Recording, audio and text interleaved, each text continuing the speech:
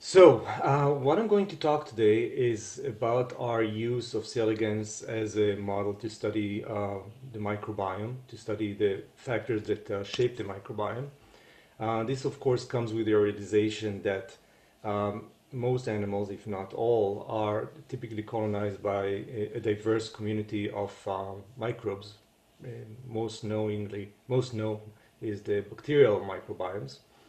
And those are important for different functions of these organisms. So with that in mind, we were wondering what's the role, if C. elegans has one, what is the role of those bacteria in C. elegans? And of course, we had to minimize a gap that was created over the years of raising C. elegans on E. coli. Left here, you see an electron micrograph of the gut of a worm that has been raised on E. coli. You can see these circular patterns there that are ghost or cell wall leftovers of bacteria. But we know that C. elegans is normally growing, now we know, or we think we know, on a rich organic material of rotten fruit or other plant parts where you have rich microbial and bacterial communities. And the question is, what happens? How do worms that are raised in such environments look like? And on the right-hand side, you'd see the gut of worms that were raised on composted soil, soil simply with rotten organic matter. And you can see that there are different looking bacteria inside of that gut. So it seems that C. elegans does have some interactions with bacteria. The question was which are those bacteria and what are those interactions? Now, beyond learning more about C. elegans, we believe that C. elegans is really useful to study the microbiome because it offers this interesting and important advantage, which is that it is clonal. It goes through self-fertilization, and therefore we can get populations that are genetically homogeneous and kind of average out a lot of the factors that are causing a lot of inter-individual variation in other model organisms when you try to look at their microbiomes. So we're trying to take advantage of that. So the first step was, of course, then to characterize the microbiomes. The way we approached that was to generate these microcosms of a compost soil, and you can see them here in these images. We can have a lot of those, and we can compose it with different organic matters, so we can sort of endorse different microbial communities in the environment. In every one of those microcosms, we can seed it with initially germ-free L1 worms and let them grow to adulthood, harvest them from the soil, and they characterize clean them from the outside, grind them, and get the DNA from the bacteria on the inside, and characterize which bacteria are in the gut by performing 16S next generation sequencing. And when we do that many times, and starting with microcosm environments that are very distinct, and you can see them represented, every microcosm is represented by a dot in this principal coordinate analysis. The axis tell you how much of the variation, the overall data is explained by every one of those axes. So you can see that soil microbiomes, each represented by a different dot, fill in this three-dimensional cubic region, while the worm microbiota that are raised in these soils, and we have several replicates for each particular soil microcosm, so independent experiments. So the worm microbiomes in black dots are kind of filling a more restricted part of this three-dimensional space that actually seems to be representing more of a plane. So it seems like the microbiomes of the worms are distinct from those in the environment, and they kind of clustered together, suggesting that there's some sort of a characteristic gut microbiome with a characteristic composition. So with that in mind, we looked for the bacteria that are enriched inside the worm gut compared to their environments, that are distinguishing between those two environments. And we could zero on 9 bacterial families that we determined should be considered as the core gut microbiome. And in here you can see those families and their relative abundance in worms, and in different experiments. In every one of them, you start with a different microbial environment, and still you get similar gut microbiomes enriched particularly with Enterobacteriaceae and Pseudomonadaceae. Now, this is what we found with in our experiments of using microcosms environment in the US. Others have performed similar experiments, and particularly Hinrich Schulenberg from Kiel and Bach Samuel from Baylor College, that looked at microbiomes in worms isolated from the wild as well as in their environments. And we pulled together our data together with their data and try to see if there's how do our defined microbiomes compared to theirs. And as you can see, again, in this time it's two-dimensional, but it's the same idea, principal coordinate analysis. You can see that the worm microbiota represented by filled forms or shapes are clustered all together. And these are microbiomes that have been characterizing worms from France, Germany, and those microcosms from California. So they're all clustering tightly together and pretty much away from the dots that represent their environments here in empty shapes. So, and this is from different environments. So you can see this diversity of microbiomes in the environment, and then the worm microbiomes raised in the same environments, the respective environments are clustered all together. So we think that there is a characteristic gut microbiome. And we think that it is a characteristic and similar in worms raised in different environments and in different continents. Now, what determines this characteristic gut microbiome is the obvious next question. We try to approach that by raising worms, C. elegans, several strains of C. elegans, as well as related species, including Z. briggsii, Ramenai, and a few others, in the same soil microcosm or compost microcosm. You can think about it as a common garden experiment. We did 2 of those, and then for each of those microbiome, we can see them here as represented as a dot with different colors representing the different strains and species of Caenorhabditis. And you can see that, first of all, again, as before, the worm microbiomes are clustered away from the soil microbiome. And every one of the species, the microbiomes of every one of the species, and we're talking about independent experiments, are clustered more closely together than to other species.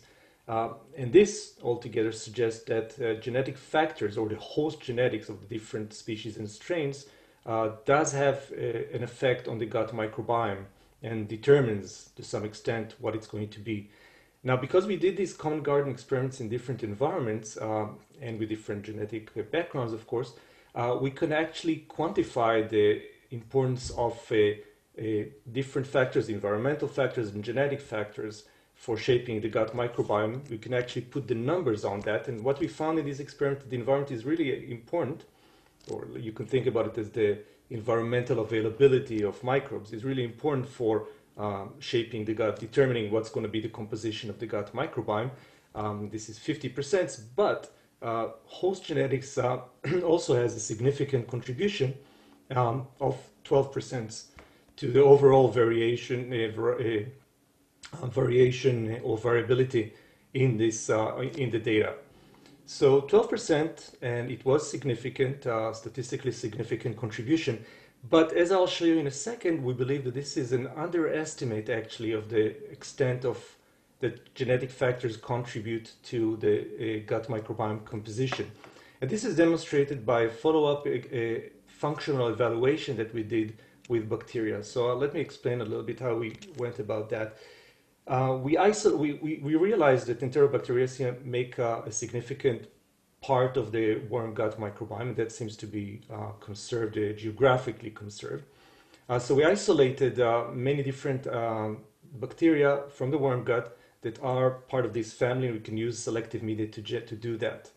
And many of them were members of a genus called Enterobacter. Species Enterobacter cloacae was most common. And those bacteria turn out to have beneficial effects for the worms. Many of them were accelerating worm development by a few hours at the very least. And some of them which was not a rare thing to find, were also providing protection from subsequent infection. So in these kind of experiments, we grow the worms throughout development, but 4 hours actually turned out to be enough. On the particular isolate, we got commensal, the Enterobacter isolate, and then at L4 we shift them to a pathogen, and in this case we use a pathogenic strain of Enterococcus faecalis, and we look for and we follow their survival. And as you can see in this graph, worms that have been raised throughout development on the Enterobacter isolated from C. elegans were providing protection from subsequent infection compared to worms that were raised only on E. coli. But surprisingly, the same commensal that was protecting C. elegans was unable to protect C. briggsii, although it was equally capable of colonize the gut of C. briggsii. So that suggested that the commensal from C. elegans has a specific contribution to C. elegans, which was not manifested in C. briggsii.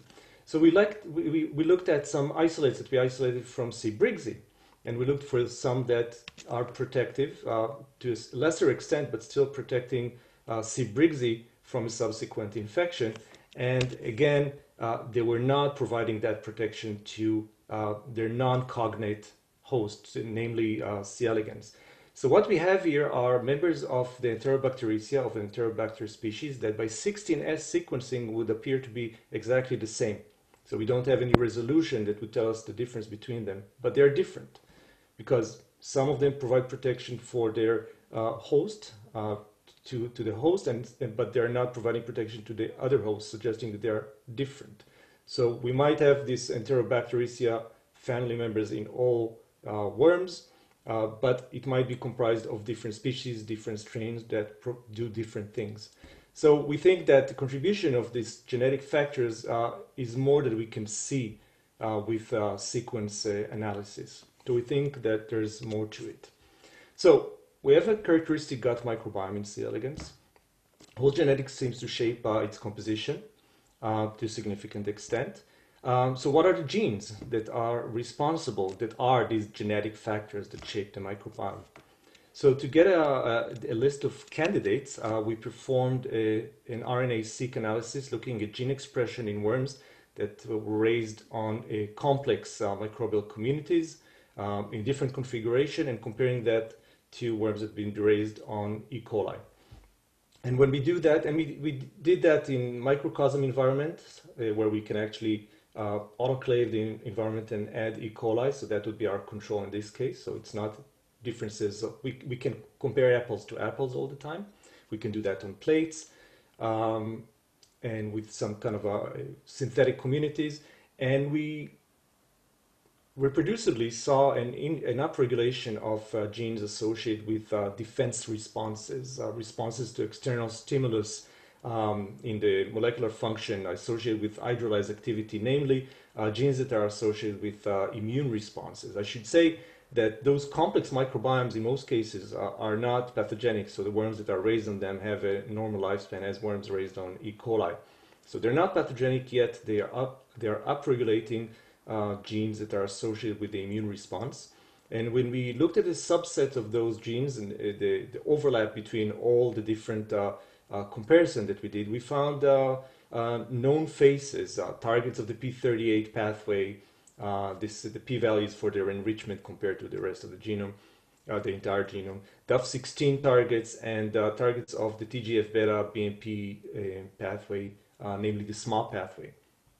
So all these are known immune regulators or pathways that are involved in immune regulation, and we find targets for them that are upregulated in worms that are raised on complex microbiomes. So we wanted to test those candidates and to see how they might affect microbiome composition. And this is the experimental pipeline that we use for that purpose. Instead of doing experiments with microcosms, which are kind of complex, you have a lot of diversity and some variability, we used synthetic community of gut isolates. So these are all bacteria that can colonize the worm gut, 30 of those, and they were representative of most core families, although not entirely. So this is not a representative microbiome. It is a microbiome that provides some microbial diversity that is similar to what you normally find in the worm. Because we used identified bacteria, we can actually interrogate the composition of the worm gut microbiome by using a quantitative PCR, where we had eubacterial primers that allowed us to to actually quantify in absolute values the actual size of the microbiome, how many bacteria or the bacterial load in the worms. And we could use a family-specific taxa for several families, not all of them, Enterobacteriaceae, Pseudomonadaceae, Bacilli, common bacterial families in the worm gut. We could use specific primers to interrogate the relative abundance of these bacteria within the microbiome as a whole. And this is the kind of analysis that we did with that. You can see the mutants that we use for the different immune regulators. Here's DBL1, which is the ligand for the TGF-beta pathway, PMK tier 1 of the P38 pathway, DUF16 and one of its targets for DUF16, obviously, and we have a few more here that I'm not going to go into. Importantly, we have as a positive control, we have TNT3, which is a mutant defective in grinding, which means that it would let in more bacteria than normal animals. And this is the measurements that we get from the eubacterial, using the eubacterial primers, amplifying a segment of the 16S of all bacteria. And this gives us an idea about the overall size of the microbiome. And the most significant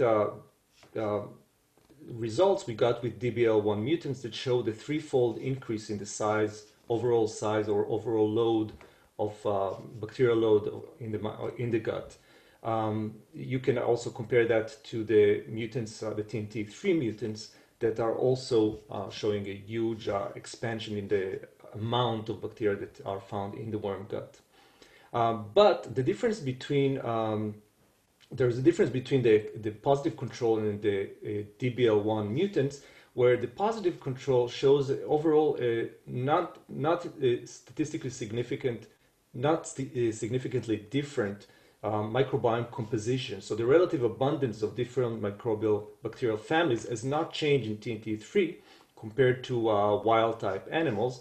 And this is basically what we're expecting. The TNT3 just are incapable of grinding the bacteria. They let in more bacteria, but those are at the end kind of come up to the same typical composition that you'd find in worms. So there's no specific contribution effect on shaping the gut microbiome. On the other hand, DBL1 mutants, they both show an expansion in the size of the microbiome, but also show a change in the composition of that microbiome, where the relative abundance of Enterobacteriaceae is growing on the expense of other bacteria. Some of them we cannot quantify directly because we don't have the primers, so we kind of pull them all together as other bacteria. So we focused on this DBL1 because it seems to be most striking. And there are other results here that we're following up on, but let's talk about DBL1. So how specific is this effect of TGF-beta signaling to the shaping? We see that if we remove the ligand, we get a larger microbiome and more Enterobacteriaceae there. Can other bacterial family take advantage of this disruption? So this is what we addressed in this experiment, where we have worms raised on the entire, to begin with, raised on the entire synthetic community. And these are wild type DBL1 mutants in the positive control. And you can see what we saw before, the size of the microbiome is larger in DBL1 mutants. Now we take a modified synthetic community where we remove all the Pseudomonas species, there are a few of those, and all the Enterobacteriaceae species, and there are a few of those. And now TNT3, the positive control, can still show this expanded size of the microbiome. Remember, it's just a non-specific inability to grind. So still more bacteria are getting in, other bacteria than these two families. But DBL1 mutants no longer show this expansion in the size of the microbiome, which means that the disruption of TGF-beta does not allow any bacteria to become more abundant. Because when you remove the Pseudomonas or Enterobacteriaceae, other bacteria cannot do that. There are about 15 other species that were not able to take advantage of this disruption. So now let's narrow it down furthermore. So now we put back the Pseudomonas dacii bacteria into the synthetic community. We leave out only in the Enterobacteriaceae. Again, no expansion in the size of the microbiome, suggesting that only Enterobacteriaceae can take advantage of the DBL1 disruption. And then we keep some of the Enterobacteriaceae, and we just leave out 3 strains of Enterobacter that were part of the synthetic community, and again, no growth in the size of the microbiome. So now it seems that only Enterobacter can take advantage of DBL1 disruption. So now we design primers that are assessing the quantity of Enterobacter specifically in the synthetic community. We look at worms that were raised on the full synthetic community, DBL1 mutants, and the Enterobacter primers allow us to see that the full expansion could be accounted for by an expansion in Enterobacter alone. So it seems that there's a relatively high specificity of the TGF-beta pathway to control specific members of the Enterobacteriaceae family, namely the Enterobacter. And those are the ones that are interacting with this pathway. So the TGF-beta pathway, of course, DBL1 is just the ligand. Let me just introduce you to the rest of the pathway. The ligand binds to, which is, by the way, expressed typically by neurons in the hypodermis, is binding a heterodimer receptor SMAS6 and DAF4 expressed in other tissues, including the intestine. This binding activates the receptor that recruits and modify transcriptional modulators, SMA2, 3, and 4, that then migrate to the nucleus, and together with co-activator can activate gene expression. It is responsible for regulating immune responses in both the hypodermis and the intestine, but it's also extremely important for developmental processes. It regulates body size and male tail development, and body size, of course, is relevant for our experiments that are done with hermaphrodites. And so we didn't really know at first whether the contribution of the TGF-beta signaling to the microbiome is somehow downstream to effects on developmental process or immunity. So to try to discriminate between those two pathways, we looked at different mutants of the pathway. And I should say that specifically with regards to SMA9, it was shown to be very important for body size, but it was not shown to be important for immune responses of this pathway. So we have somewhere to discriminate between developmental processes and immune-related processes. So we used the same measurements as we did before, quantitative PCR with eubacterial primers to measure the total bacterial load in different mutants, and here is the expansion that we see, or the bloom we can call it in this point, that we see in DBL1 mutants. We have another way to follow this Enterobacter bloom, because we managed to also to label this one of our Enterobacter cloacae, the same one that I showed you earlier, as protective. Now it expresses TD tomato, and we can follow its colonization in the worm gut very easily. So this is wild type animals where you see a conspicuous accumulation in the anterior gut. This is the head region here with an asterisk, and this is the form of the gut. And these are DBL1 mutants where you see this Enterobacter bloom.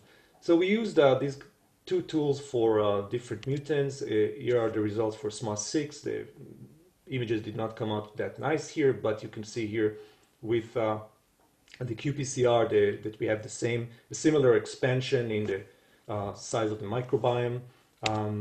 The same, even more of a bloom we see with in SMA3 mutants, but with SMA9 mutants we don't see anything that is significantly different from what we see in wild type, suggesting that it is the immune functions of this pathway that are important for controlling the Enterobacter colonization rather than the developmental contributions of this pathway. So this is what we found with mutants. We see different mutants along the pathway that indicate that this pathway controls Enterobacter. We tried also the reciprocal experiment where we have overexpressors of DBL1. And what we saw there was providing more nuanced understanding of how this pathway affects colonization. On the left-hand side, you see this conspicuous anterior intestinal colonization of Enterobacter in the worms of wild type. And in DBL1 overexpressing worms, I hope you can appreciate that you don't see this accumulation in anterior gut.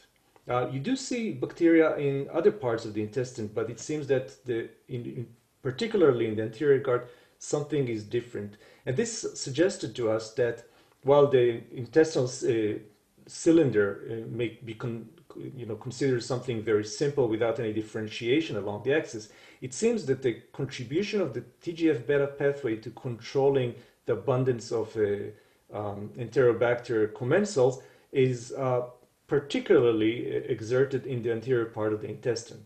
So suggesting that there might be some kind of functional differentiation of this of the intestine in spite of its very small size, 20 cells, nothing more. So we think that TGF-beta exerts its control there in the anterior gut. So where is it functioning from? I mentioned that both the ligand and the receptors are expressed in different tissues. So the simple hypothesis was that DBL1 is secreted from some tissues, neurons or epidermis, functions on the TGF-beta receptor in the intestine, and that affects immune gene expression and affects the gut microbiome. But that turns out to be not so simple. This is, by the way, the quantification of the signal in the anterior part of the intestine. What we found was not as simple as our initial hypothesis.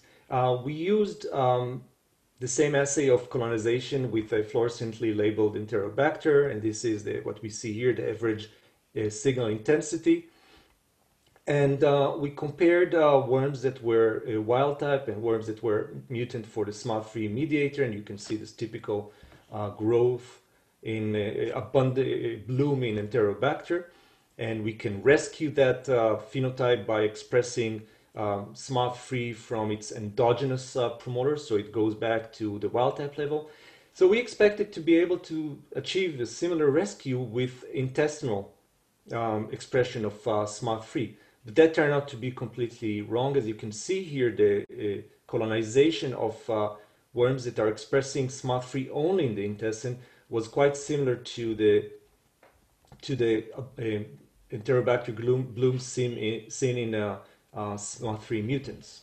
On the other hand, the expression of the SMAD3 in the epidermis seems to be very effective in preventing this bloom, not to the extent of wild type, but to a significant extent. And pharyngeal expression of SMAD3 was also pretty effective, less so. So it seems like we have a multi-tissue contributions of the TGF pathway to the colonization of the worm gut. And it's not direct. It's not due to TGF-beta signaling in the gut itself.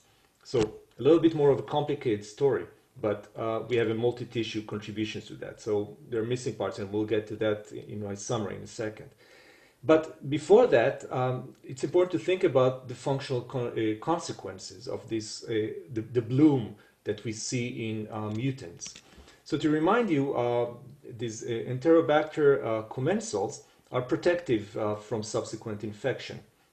But when you have this Enterobacter bloom in DBL1 mutants, you have more of those bacteria, but now they're exacerbating the pathogenicity of the pathogen. And this is seen much more clearly with SMAD3 mutants of different alleles. They become much more susceptible to infection, and in the cadavers that you'd find in these on these plates, you'd find a very clear, very strong colonization by the commensal, suggesting that what used to be a beneficial commensal now becomes contributing to pathogenicity instead. So you can think about it also, if you want to think about general terms of microbiome, you can think about it as a dysbiosis, where you have imbalance in the composition of the microbiome, and here it's an abundance or a bloom of Enterobacter, and that leads to pathogenicity. So to summarize that, we found that the TGF-beta pathway, in an indirect way, through some signal X, controls the colonization of the worm gut by different commensals, particularly affecting the colonization by Enterobacter commensals. And when that happens, then the commensals can be in fact beneficial and protective from subsequent infection. But when you disrupt it, you get overproliferation or over colonization of these bacteria, and you get now pathogenicity. We don't know yet what is signal X, but that of course is an obvious next subject, next subject topic of research. Now, if I will switch to another way, in a little to another topic in some way, is what happens to all this colonization when you look at worms as they age? And we expect aging to affect the gut microbiome as it affects all other tissues. What does it do to the microbiome? And this is tricky to approach in vertebrate models, and perhaps we were hoping we can shine some light on it by using C. elegans. So on the left here, you see worms that have been raised on the same Enterobacter fluorescently labeled, and this is day 2 of adulthood. And I'm sure you can appreciate that as the worms age, you get more and more colonization. And you can quantify that. This is day 2 of adulthood, and this is now also looking at DBL1 mutants. So we have the average intensity. This is the quantification of images just like this. You can see the over proliferation of bacteria in DBL1 mutants. But this is actually turns out to be a normal part of aging, where you have this colonization and increased abundance of Enterobacter in aged or middle-aged worms in day 5 of adulthood in wild type. And as you can see on the right, DBL1 mutants, TGF-beta mutants also show this expansion, but they don't show more of it, right? So it's just the same expansion as you see during normal aging. So this the value here is average intensity. So this is actually considering the smaller size of DBL1 mutants. So they have more bacteria in them, but not more than wild type animals. It seems like whether you have DBL1 or you don't have DBL1 is no longer important. So we can look at it in a more complex context where we have this Enterobacteriaceae mixed with other bacteria. So this is the context of the synthetic community. And in here we did colony forming, we counted for colony forming units per worm, or bacteria per worm from the gut. And we looked at worms as they get to day 9 of adulthood, and you can see in wild type that the overall number of bacteria in their gut grows with age. But as you can appreciate, when we use again the selective media for Enterobacteriaceae versus just rich media for everything else, that the growth is specific to members of that family, Enterobacteriaceae. Other bacteria are not growing as much, other bacteria of other families. This is in orange here. So it's mostly the growth that is accompanying aging is of Enterobacteriaceae. And again, you can see the DBL1, the disruption of TGF-beta no longer matters so much. So there are less CFU in those mutants, and you have to remember that DBL1 mutants are smaller. But overall, there's not more Enterobacteriaceae in these mutants, suggesting that DBL1 is no longer that central to determining the abundance of Enterobacteriaceae in the gut. So this is with synthetic community, and we can take it to the next level of complexities, the more natural-like environments of microcosms, and we can grow the worms in those microcosms, harvest them in different ages, and then ask how does their microbiome look like. In this case, we see it as bar graph. Every bar represents one community of a population, so it's averaged over a population. Every color represents a different bacterial family. These are 2 replicates of soil environments. These are the soils in which the worms were raised. So we harvested the worms from the soil and the soil itself, perhaps to see if there's any changes in the soil as the worm grazing on them. Not something significant though.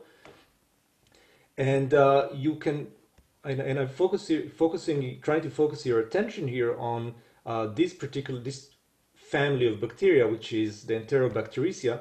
And you can see that from the larval stages of L3, L4, young adults, through gravid, and eventually to post-gravid, so you can consider those as middle-aged worms, you have a similar growth in the abundance of Enterobacteriaceae. So we see that also in the more natural context.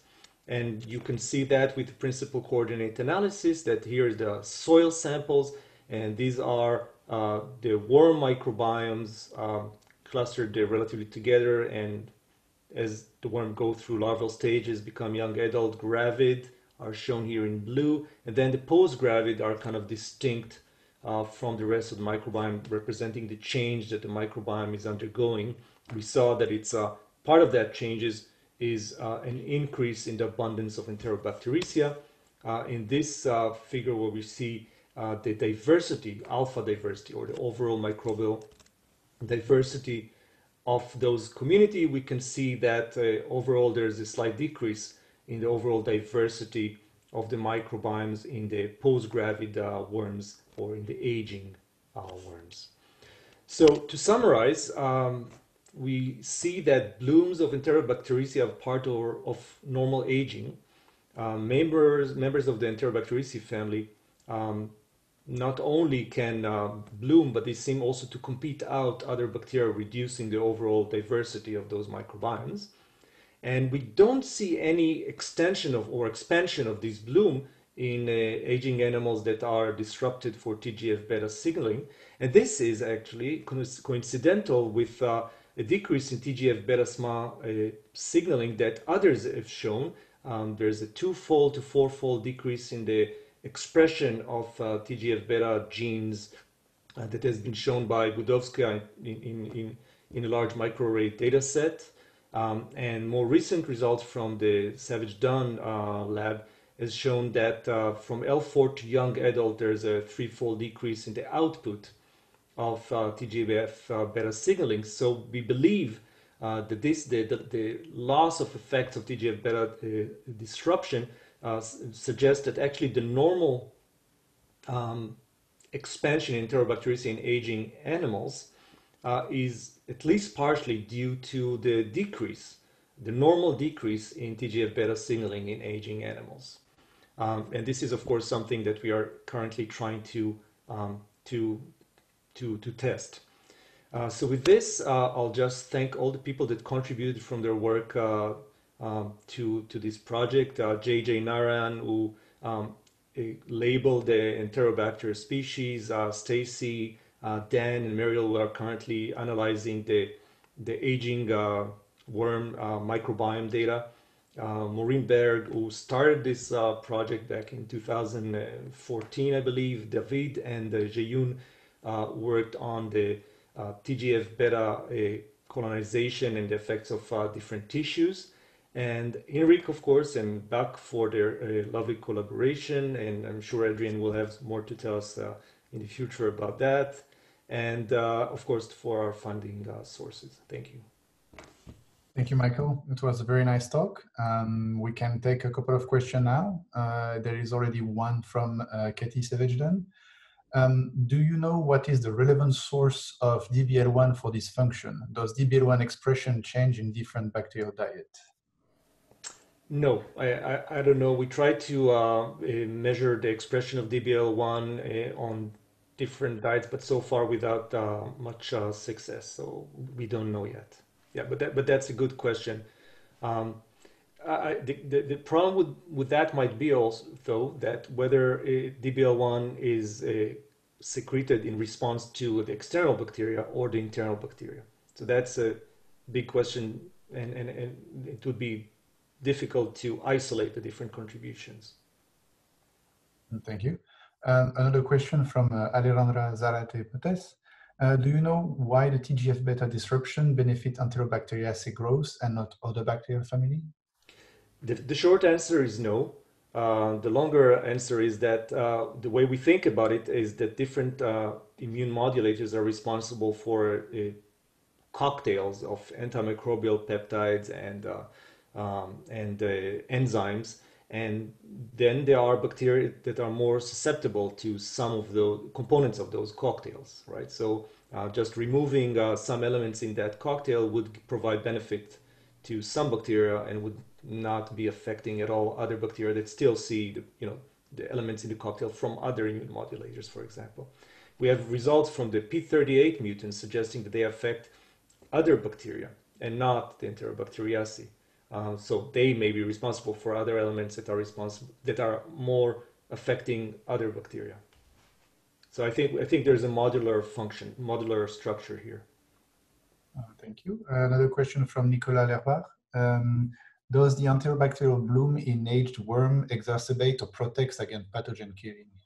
Yeah, we didn't do that yet, but definitely on the table. Yeah, good question. And then I have a question. Did you try different synthetic community? Like, do you always see the bloom in the enterobacter?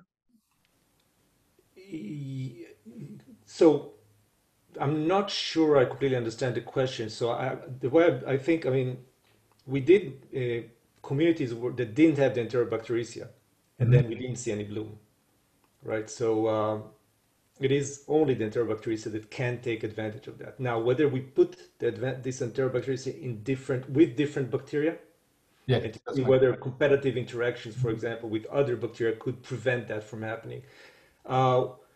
We did try at least 2 different compositions of communities, and in both of them, we saw this Enterobacter bloom. So it seems to be pretty independent. All right, thank you. And a question from Nick Vega. There seems to be a lot of heterogeneity in colonization in the microscopy image. Can you say any more about the trends you observe beyond change in the mean of colonization intensity? Yeah, good question. And yes, we are not tackling yet this variability. It exists. It will require more single worm analysis in the genetic level and of the microbiome. And this is where you would get a lot of noise, and we're still not sure how to tackle the single worm level. All right. Well, thank you very much. I think Thank you. for the sake of time, we're going to stop here. If you have, if anyone has any question left over, feel free to ask them on the Slack channel, host microbiome, or virtual worm session, and we'll be happy to try to answer that. Thank you everyone for attending today. This went smooth, and I will get in touch with everyone with the program for the upcoming weeks. Thank you very much. Thank you, Michael. Thank you, Ankur. That was a great talk. And see you next week.